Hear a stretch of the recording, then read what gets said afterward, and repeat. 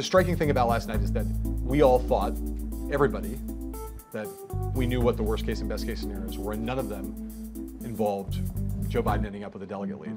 Well, it's actually one of the more remarkable 72 hours in American politics. Maybe not just in recent history, in a long time.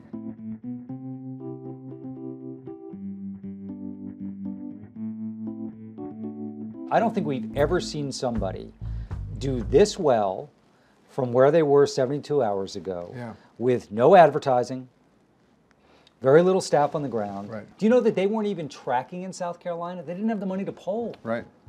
Okay, that's how crazy this is. Yes. But how's Joe Biden overcome all of that? Momentum has always been the king in presidential politics. And I think what happened was between Saturday and Tuesday, momentum trumped money, momentum trumped organization. Biden's rivals get out. It was a perfect storm of awesomeness for Joe Biden. In 2008 Super Tuesday, 22 states. Obama wins 13 of them.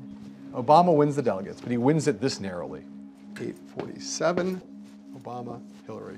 834, 847. Now, if my math's right, that's 13 delegates. 13 delegates.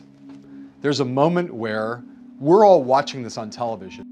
It looks like a tie, basically. You know, she wins the popular vote by a little bit. You looked at the delegate thing, 847 to 834, this is nothing, right? Yet you are sitting in Chicago in your office, like looking at this going, okay.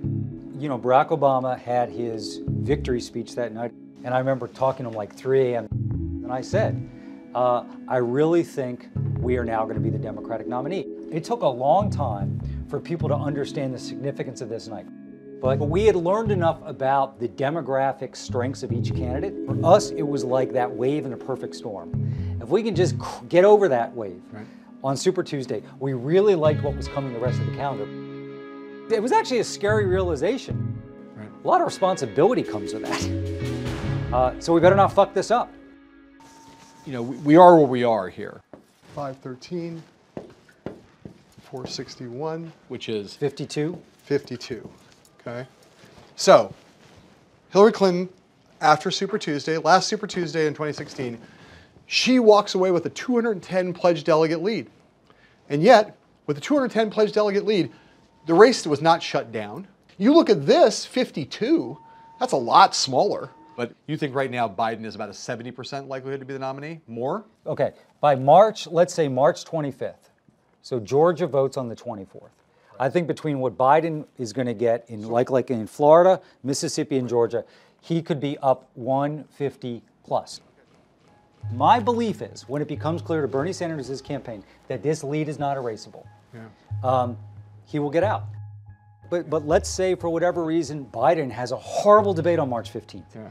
And he bombs a bunch of interviews, and Trump starts running a bunch of ads, and it's hurting him. And there's polls that suggest actually Biden is underwater compared to Bernie. Well, Bernie might stand and say, I don't think I can pull it off, but maybe there's an opening. And it's a big challenge. One of the things we've seen from Joe Biden is that he performs, it turns out he performs pretty well when his back's against the wall.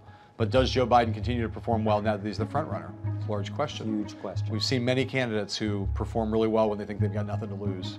And then as soon as they think they have something to lose, they turn into a different candidate. Well, last few days has been, I've been knocked out, I've gotten up. Yep. Now he's wearing a heavyweight belt. Yep. Different. Everyone takes a shot. Media, opponents, you get graded on a different curve, for sure.